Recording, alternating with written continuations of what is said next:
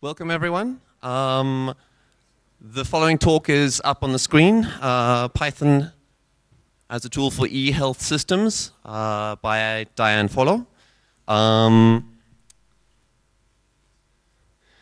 Diane is currently at the TUT. She's a part-time lecturer and PhD student working in e-health diagnostic systems. She's here all the way from Congo, but how long have you been in South Africa? 12 years. 12 years in South Africa. And her French is much better than mine. So I'd like to welcome Diane. Without further ado, thank you very much. Okay. Hello, everybody. And no, I do not give French lessons. It's just too difficult, so yeah, don't ask me. So today I'm going to talk to you about Python as I use it in my studies. I use it for a real-life application. So I use Python as a tool for e-health systems.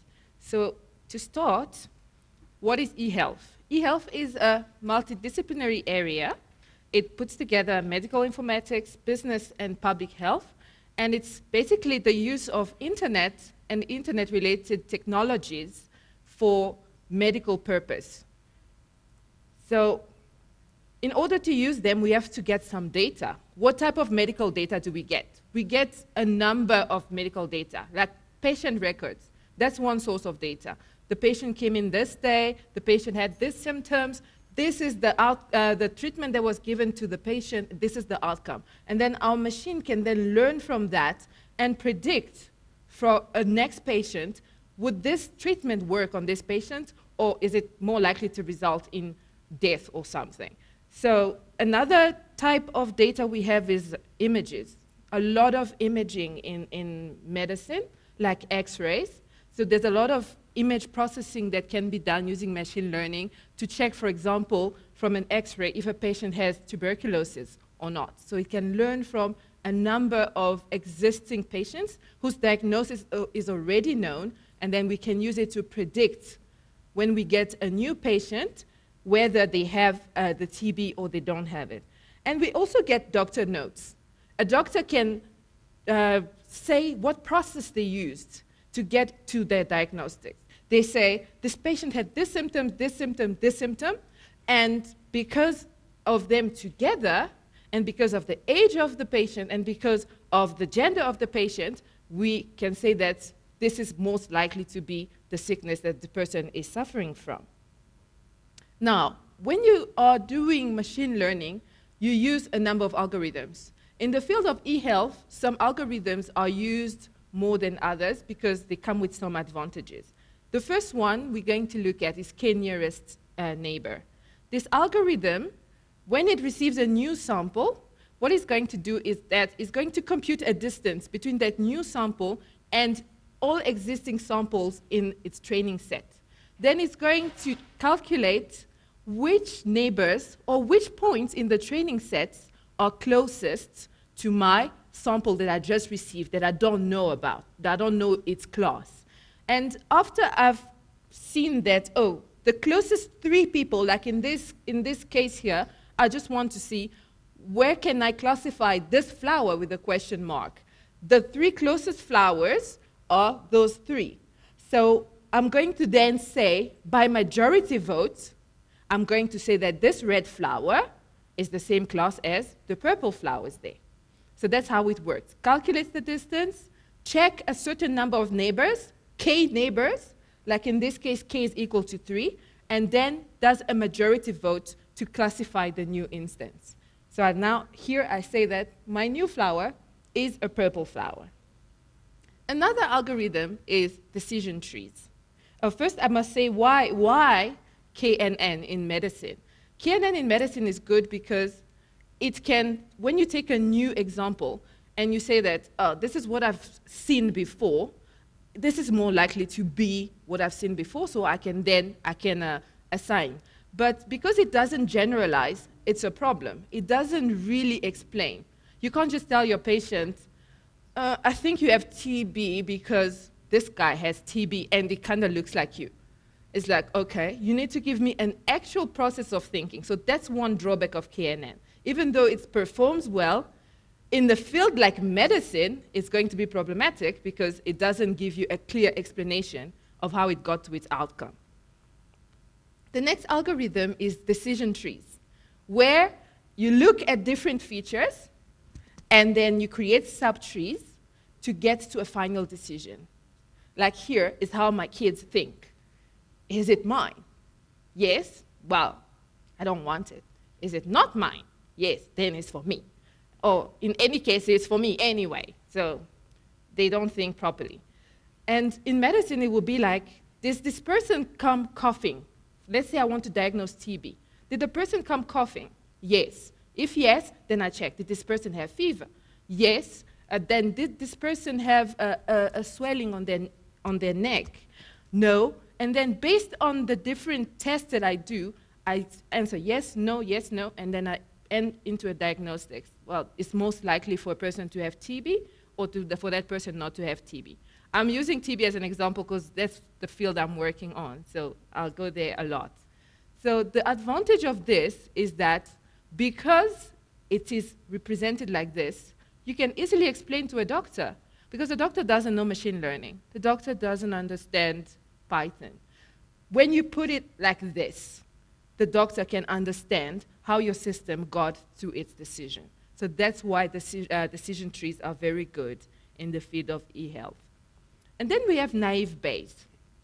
Naive Bayes, when they get a new instance, they calculate the probability that this instance belongs to a class or not. So I'm going to get a new patient with his symptoms or symptoms, and then I'm going to calculate, based on what I had before, what is the probability of this person having TB or not. Now, why is it naive? Because it makes an assumption that might be true or might not be true. Like here, I thought data science would be mostly about training models. I just thought it. Is it true? Is it not true? Well, that's what I thought. That's how naive Bayes works. It assumes that all the features that are involved in your training are independent from each other. So the fact that you have fever and cough together doesn't mean anything. The fact that you have fever for 3 months or fever for 1 month doesn't mean anything. So it just checks, does he have fever? This is the probability of having TB. Did you cough? This is your probability. And then we'll see that, okay, together you have a probability of this much of having TB or not. So that's why it's called naive. It doesn't really know what it's predicting. And then we have this one, support vector machine. This algorithm here tries to put positive, let's say positive data points this side and negative data points that side. So I'm going to put everyone with TB this side, everyone without TB that side, and I'll calculate what is the maximum distance between the two closest points here. So the last person with TB on this side and the last person without TB on this side. What is the margin between those two? So I try to maximize the distance between that class there and that class there. That's the purpose of support vector machine. And that's what DERP is trying to implement there. It's that it doesn't get why his girlfriend is angry. And she's like, but you never get it anyway. And he's like, okay, fine. So he wants to have space to think. So to implement it, he asks, can you go over the sofa there so that we can have the maximum margin between you and I in this room? And needless to say, it did not end well for DERP. So now we can look at how do we actually implement all this in Python. NumPy, I'm sure we all know NumPy, is a very popular library for calculations. So a lot of machine learning tasks involve a lot of calculations with arrays, so NumPy helps a lot. And then from Scikit-learn, what do we need? We're going to import a dataset module.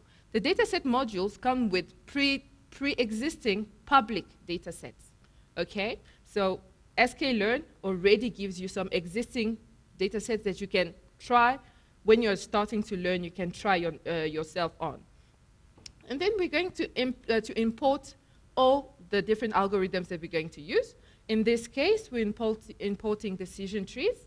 We are importing support vector machines. And then we will import the KNN, and then we import naive Bayes. Which type of naive Bayes am I importing? I'm importing Gaussian naive Bayes. Gaussian naive Bayes just works well when the features are not binary. When your features are integers or doubles, it works well if you're using Gaussian naive Bayes. And then I'm also going to import train test split and cross-val score. I will show you later how I use them. So here, there is this nice library, this eHealth library that Scikit-learn comes with. It's called the breast cancer dataset. So how do you obtain it? You just call dataset.load breast cancer. And then it returns this as a NumPy array that I call dataset there. And then I can divide it into my X, which is all my features, and then my Y, which is the classification, whether the person has breast cancer or not. And then I can split my data set into a training set and a test set, because most machine learning tasks require you to learn from your training set and then test the accuracy of the model that you built. So Scikit-learn also comes with that built in. I just call this function train test split. I want to split my X and my Y. And then I say my test size, I want my test set to have a size of 20% of the overall data set. And it creates for me a train set and a test set right there. And if you try to display data sets like I did there, you will then get all the details about the data set that I'm using. You got all the features that I'm using, and then it will display to you every instance that I get. So what feature did instance number 1 have? What class did it belong to? What feature did number 2 have? What class did it belong to? And so on. The next step after I've loaded my data set and created my training and test set is for me to now train my models. Very easy again in Scikit-learn. All I do is I create an instance of the model that I want to train. Like here, I want to create an SVM model. So I call the SVC function, and then I fit this function to my training data. So the moment I do this, the model now learns from X train and Y train that I got on the slide earlier. And I'm going to do this for all the algorithms that I'm using. So for SVM, I go there, I create an SVM instance, I train it, then I create a KNN instance, I train it using my training data.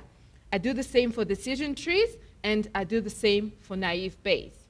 So there I have my models, they are trained, and the model is stored into this NB object that I created.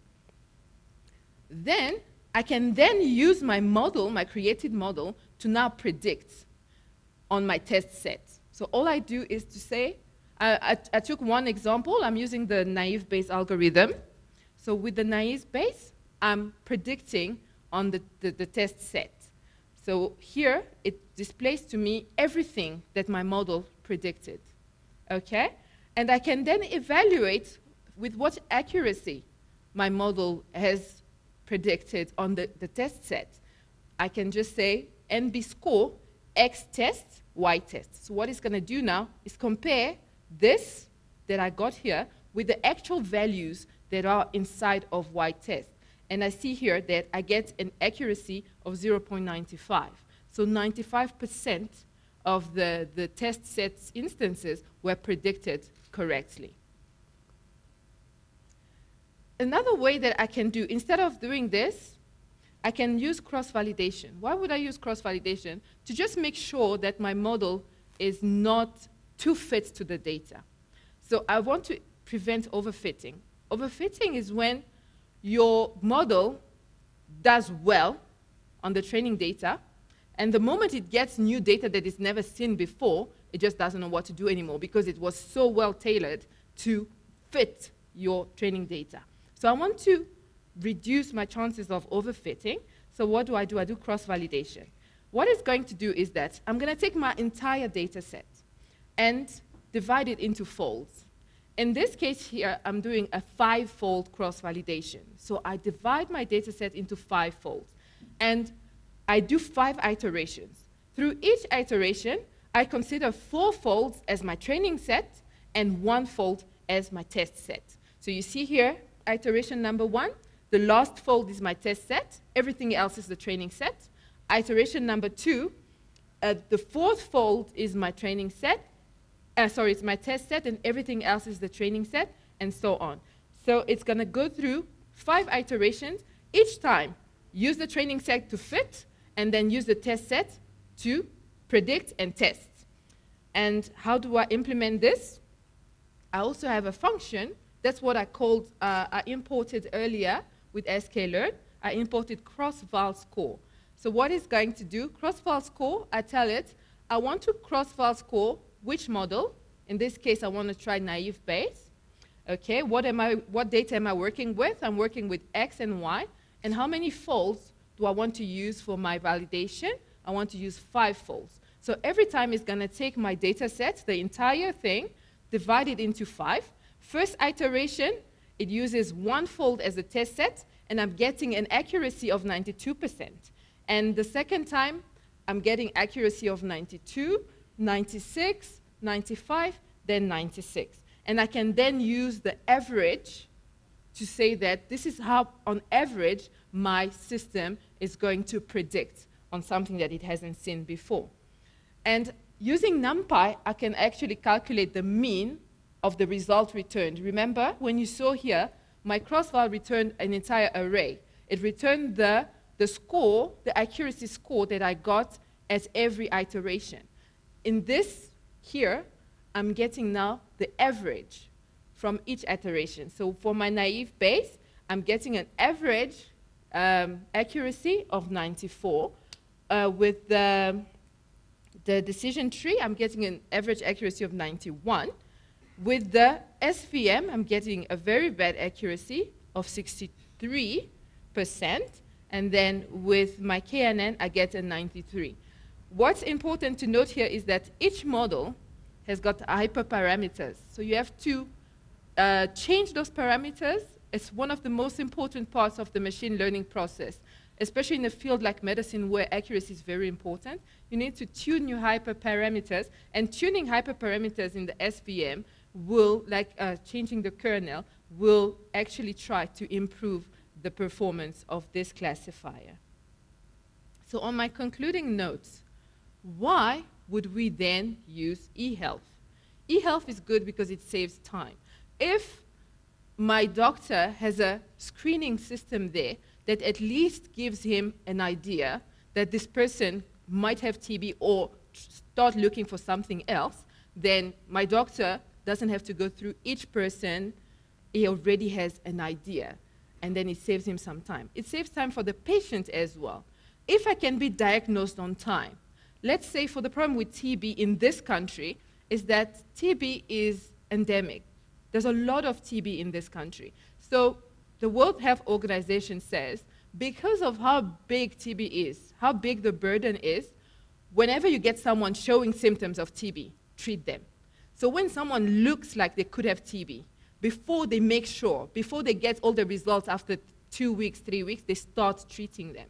Now, there are patients who have lymphoma that looks just like TB sometimes, and they get treated by TB because why? Because of this systematic treatment they have to receive. And they're wasting time because their cancer is now progressing while they're busy receiving TB treatment that they don't need. So having a system like this, making it able to pre-screen patients and say that this patient should be biopsied instead of being treated straight away for TB will save time for the patient as well. Okay. Next, it allows the patient, each one of us, to have a knowledge of their state of health. If I have my doctor's data available online, I can check, how did I do this year? How did my family do this year? When did we do better? Did it get better when we got vitamins? Did it get worse during winter? How can we prevent it next year? I myself have a better understanding of my health. And I can go as well online again, because there's another form of information again, and check online and see, this is what is recommended for a person like me, and this, and that. So it gives you a good insight into your personal health. Another thing is that it saves costs. If the doctor doesn't have to do everything by himself, first of all, he doesn't have to drive to the hospital. Using eHealth, I can go here, connect to my computer, a patient connects to their computer at home. They don't have to pay for transport, I don't have to pay for transport, and then I decide if this person needs to actually go to the hospital or if really I would just tell them they have the flu. So it really saves costs. So it is a very important field in countries like South Africa, where a lot of people do not have access to primary health care because they live too far or because they don't have the financial means. So it is it's a field that should be really implemented in Africa in general as well. Thank you, and I will now take your questions.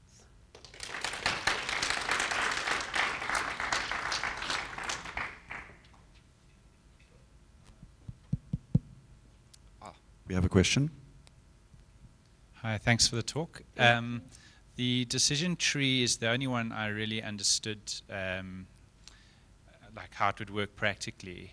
How would some of the others work practically in like a doctor-patient setting, or, yeah? The thing is, in a doctor-patient setting, the doctor generally doesn't have access to that back-end Python. The doctor doesn't know what's happening in the background. The decision tree, the advantage is that the doctor is also in the know. But the others will work, but because it's like at the back, the doctor will just see the interface. The doctor sees the interface, enters his data or the patient's symptoms, and gets a result. With decision tree, there's just the advantage that he can now see the whole process, how it got to his results. Yeah. Did I answer your question? So the patient's data would be input in all cases, no matter what model you're using? Yes. Is that correct? Okay. Yes. For you to actually predict, you need to say, this is what the patient has, or in some cases could be not just typing, it can be the images like the X-ray, or it can be vital signs. So you can have like a system monitoring your vital signs, and that becomes an input that is fed into your system. Okay, got it. Thank you. Cool. Another question here. Hi. Hey. So I just wanted to know, obviously eHealth, it's quite sensitive data, and something like a false positive or a true negative could be deadly. How would you deal with something like that? Well, that's one thing that you must make sure that eHealth must not be used on its own. A doctor always has to have the final say. That's why, according to the law, if I make my system cannot give a final diagnosis. This is what you have, and go and do this. The doctor has to approve. So you have to minimize those risks, but there should still always be a human factor. Yeah. Hi. From public health and epidemiological point of view, there are some diseases which have low incidence. How does the models which you have presented deal with the class imbalance, whereby you have a low, the classes which you are looking at, like instead of TB, maybe it's 5%, and the other one is 95%. And your accuracy might be 95%, but it is all classifying bias to one class. How does these models deal with such a problem? If I understand, are you saying that how do we deal with the class imbalance, whereby class imbalance? Yes. In many cases, when there's class imbalance, when I'm training, I can make up data. What do you call them? Artificial data. So you create artificial data, not just out of the blue. They follow the statistics of the existing data. So if I have patients, A, B, C, D, let's say I have 100, and the other one I have 1,000, but I can see the curve of how patient 100 for this class are going. I can manufacture artificial data to multiply the number. Or another thing is I can use, what do you call them? Bagging. Do you know bagging? Is where when I train, I use this example more than once. I use this example repeatedly, like 5 times, to make my training set bigger.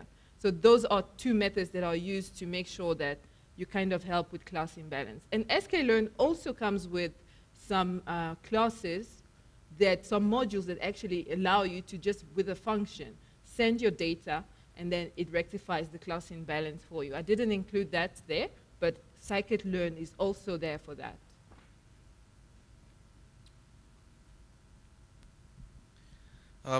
About the hyperparameters, Yeah. how did you get them to tune effectively without choosing them arbitrarily? And also in the tests, when you determine the number of faults, that seems like an arbitrary number. How do you deal with that? What do you mean in the test? For example, testing the effectiveness of a model with cross-validation. Mm-hmm. The number of faults seem to be arbitrary. Oh, the number of faults. Like, how do you choose that number better? Even the number of faults is also part of your testing. During your testing, you kind of check how did it perform with 3 faults, how did it perform with 5 faults, how did it perform with 10 faults, and you kind of see that, okay, I should use this number of faults. And then with the hyper-tuning, there's another great tool with Scikit-learn. It's called Grid Search CV, Grid Search Cross-Validation, where you tell it, check all the parameters A, B, and C for this model within this range. So I want to check, what can I say? Decision tree. I want to check decision tree with a depth of 5 or 10 or 100. I want to check, so now when you run with the grid search, it's going to go check everything with all the hyperparameters together, and it tells you this is how the best one performed, and these were the hyperparameters that were used. So you can look into Grid Search CV. It helps with that. Okay, thanks. Any other? Oh, here's a question. I just wanted to ask quickly. Directly. Hello.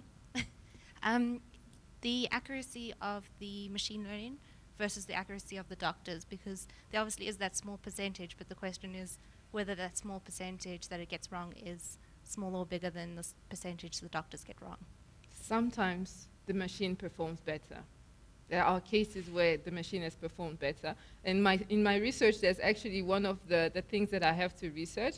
I have to, after I've trained my model, I'm going to test it with the model, and then the doctors also have to give the diagnostics, and we're going to check if it performed better or worse or equally. So sometimes it performs better, sometimes it can perform worse, and you just have to try and tune it to perform better. So will you use the different types on that test? Sorry. Will you use the different types of machine learning on that? Or just for my research? Yeah.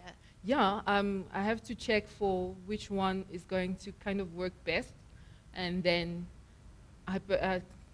tune the hyperparameters to make sure that I get the best of all the bests that I've used, and then compare that one to the human counterpart. Cool. Another question on this side. Hi, I missed the very beginning, so this might have been answered. Yeah, I mean, I've always been very excited about the possibility of machine learning for diagnosis in health. Is this, at the moment, theoretical, these methodologies, or is it actually being used at hospitals, firstly? And secondly, where is the data being stored? Is it in one database at one hospital, or is it being shared across hospitals, or just kind of curious how that works? So the first question was, is it implemented? Yes, it is implemented. I forgot the name of the first system, but the first system to ever be implemented was using naive Bayes even, and it showed a very good performance. But in countries like South Africa, it's not, because there's also the problem of people accepting technology. So people accepting technology and what do you call them, policies. There's a lot of policy in South Africa. E-health this, e-health that, but then it ends on paper, and it's not actually being implemented. And it's actually something that I have to look into. Why? Why does it stay a policy and is not being implemented? But e-health is one of the goals of South African health, to help improve it.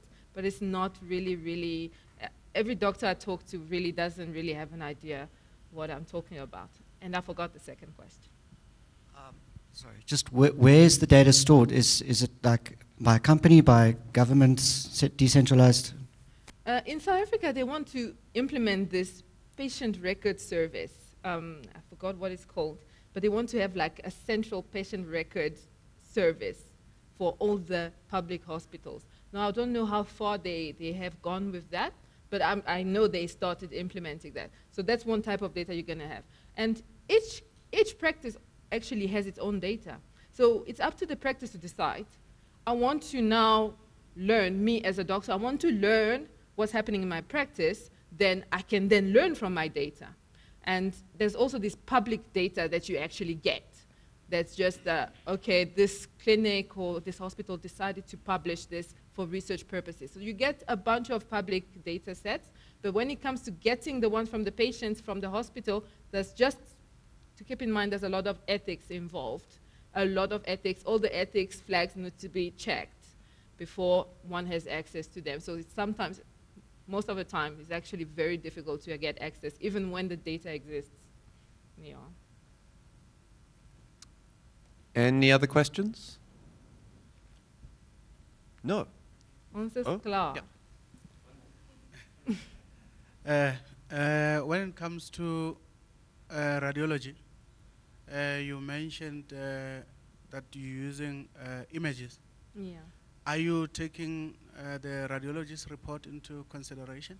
Yeah, you can, because the radiologist report is some textual data.